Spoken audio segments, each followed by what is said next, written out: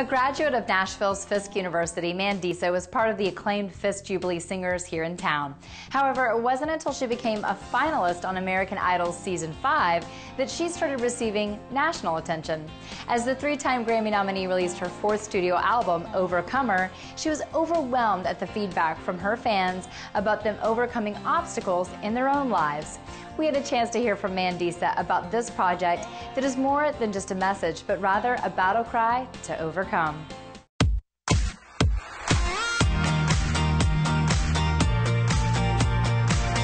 Overcomer is about the fact that I am triumphing. I'm overcoming the battles in my life. From her initial success on American Idol to her very public battle with weight loss, Mandisa has been struggling her whole life to overcome obstacles. Watching people drive by, T-Mac on the radio. My journey with my weight has been publicized. You know, the moment that Simon Cowell made fun of me on national television, the world was talking about my weight. And while I hated it then, I look back now, having lost 100 pounds, and I'm so thankful that that happened. I'm thankful that Simon did that.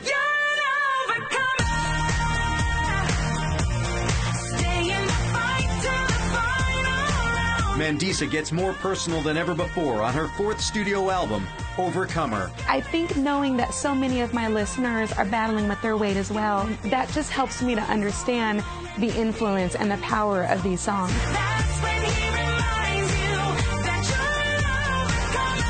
an overcomer. In addition to her own struggles, Mandisa was also inspired by close friends and other celebrities. My friend Keisha was diagnosed with breast cancer while she was pregnant.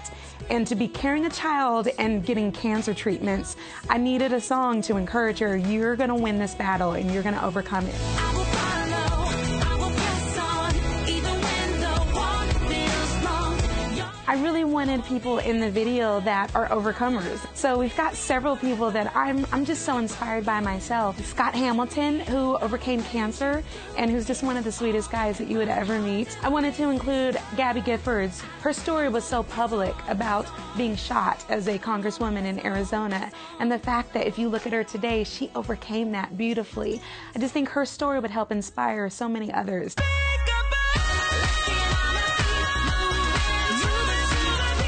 One of my biggest discoveries on my journey to lose 100 pounds was Zumba.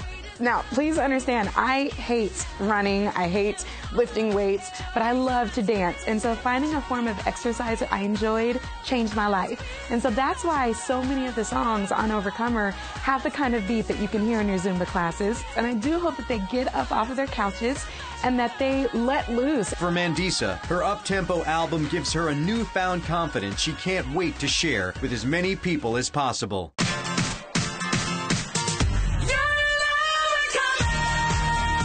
I just love knowing that this song and this album can encourage people in the middle of whatever they're facing. It's really an important part of what I consider myself called to do, is to encourage and inspire people that don't look at how far you have to go, just one foot in front of the other. Don't look back.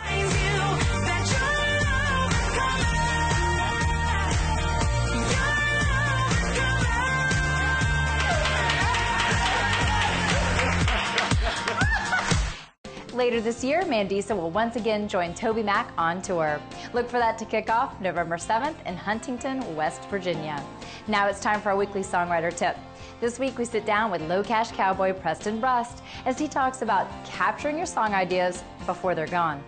Well, I know when inspiration hits me, it's straight to my iPhone, man. I got that little voice recorder button, and I must have 100 of those little ideas, and at the moment I think it's the best idea I've ever had. I'm like humming it, and I'm standing in a mall, you know, and I'm singing this idea, or sometimes I wake up in the middle of the night and you've written something in your sleep, somehow your brain was working, you got this melody or something or this idea, and I wake up and voice record it, and then the next day it doesn't sound quite like you thought it would. You're like, maybe we need to tweak that a little bit.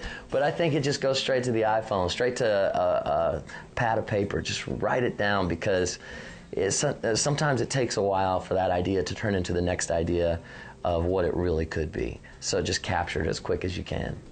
For more information on the craft of songwriting, check out NashvilleSongwriters.com. That's about all the time we have for this week's show, but don't forget those new discs we have up for grabs this week from Steve Wariner. If you want to enter this week's drawing for a copy of It Ain't All Bad, then head on over to InsideMusicRow.com to get signed up. Make sure to check us out on Facebook too.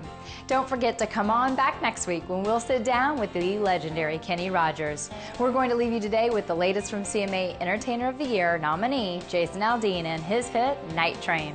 Until next time, I'm Bailey for Inside Music Row, and I'll see you again real soon.